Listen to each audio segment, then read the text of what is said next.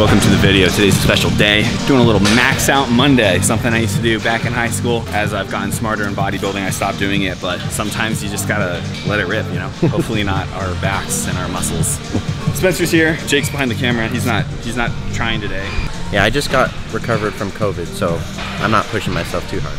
Yeah, but me and Spencer are gonna go for it. How much are you going for today, Spencer? I really want to hit 315, but if I don't, I'll kind of cry. Maybe 300, we'll see.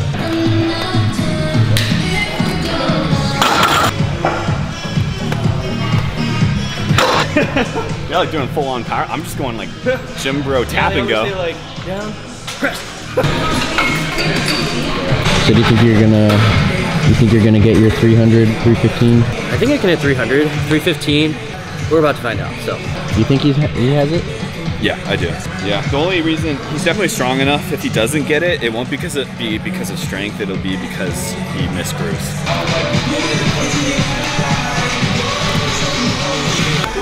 I've already hit this for 5 last week, so if I fail this, I'm gonna cry. Let's go.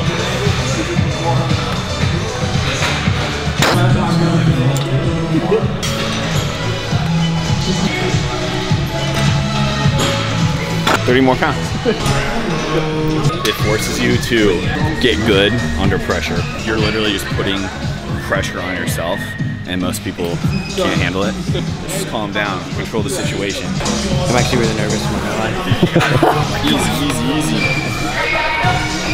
Oh, nice, back this way, yep. You're gonna add some dip to it. Up.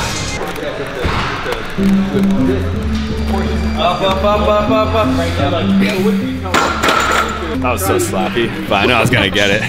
I got too excited. Literally, I was right here. I'm like, yep, got it. And then I got too excited. But I went up. I got way too excited. I was like, shoot, did I hold it too long? No, you just went. I mean, I got it, so. Yeah, you got it. Literally, the meat on your arms is like, dude, my arms shake at 225. Wise words for Spencer right now. Visualize it. Make a promise to yourself. You're gonna push as hard as you can. And if you don't do it, quit. Let's go. Let's go. Push. I got it. It's going. Oh my gosh. It's the technique. The strength is there. If it would have just been a smoother rep, it would have gone.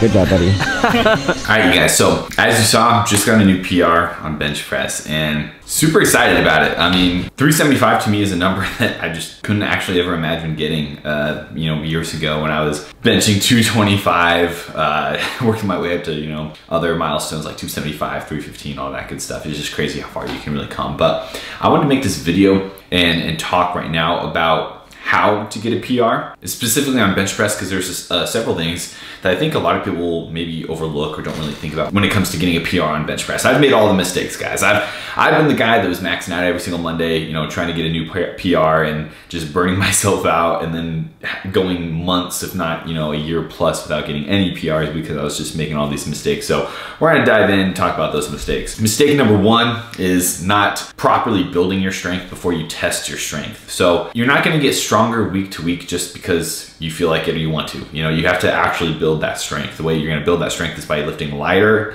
higher volume, and then eventually tapering off. So increasing the weight while decreasing the volume, doing less sets, less reps, but heavier weight. And eventually, at the peak of that peak, you're gonna get a PR. I think number 2 is focusing on the right technique. As you can see in my bench press videos, I really am getting as tight as possible throughout my entire body. So not just not just retracting my scapula, which is really important, but also bending my back so that my core is tight. I literally do take a giant deep breath and then lock my core before I get the lift off, and I hold my breath the entire time.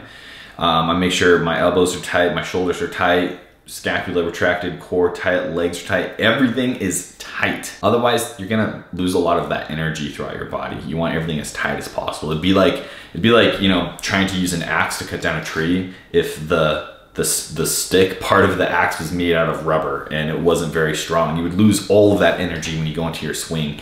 Same type of thing, you need your body to be as strong as possible so you have a firm foundation so that you can bench press a lot of weight. And then number 3, which is actually the most important thing, is all about that mindset. And this might sound crazy, it might sound maybe a little bit of like pseudoscience or something like that, but a lot of guys psych themselves out before they go for a heavy bench press, and a lot of other things too. You know, maybe squat, deadlift, doesn't matter. Anything heavy, anything that involves a lot of pressure on you, guys psych themselves out. So there's a few things you can do and a few things that I do that you can actually see in the video. First of all, I get my mind right away. Before I get on the bench, I basically make a promise to myself I'm gonna push as hard as possible. So I'm kind of taking off the pressure. I'm just saying, you know, like, hey, I'm gonna try as hard as I can. That's all I can do.